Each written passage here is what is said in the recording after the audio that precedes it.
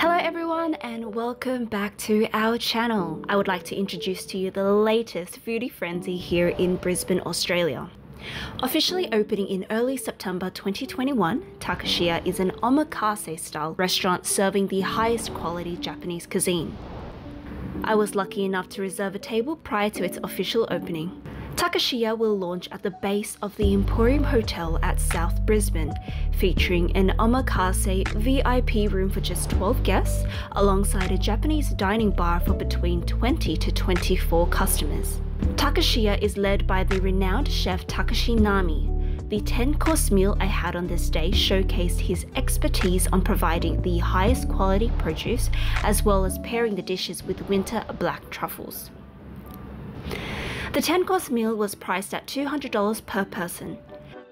Unfortunately, as this was a pre-opening experience, they did not have wine or sake pairing with the dishes yet, so it was free BYO. Our 10-course meal consisted of Tasmanian Jumbo Pacific Oyster Shooter with Osetra caviar, salmon pearl, shaved bataga and truffle ponzu. We then had the fried sweet corn with anori, seaweed and yuzu aioli. Here is the bluefin tuna and fish of the day sashimi.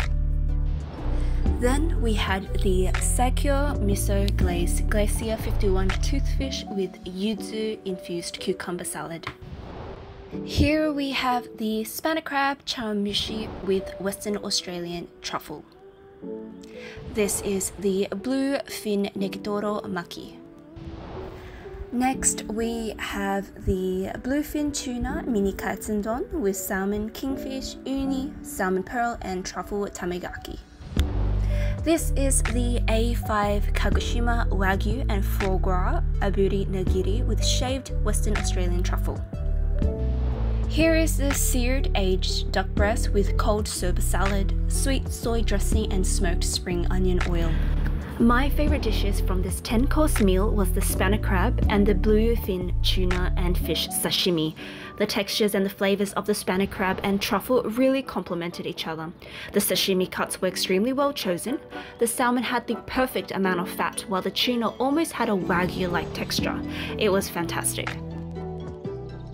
I really look forward to seeing this restaurant officially opening in September and seeing what kind of innovations and creativity Chef Nami has to offer to his patrons.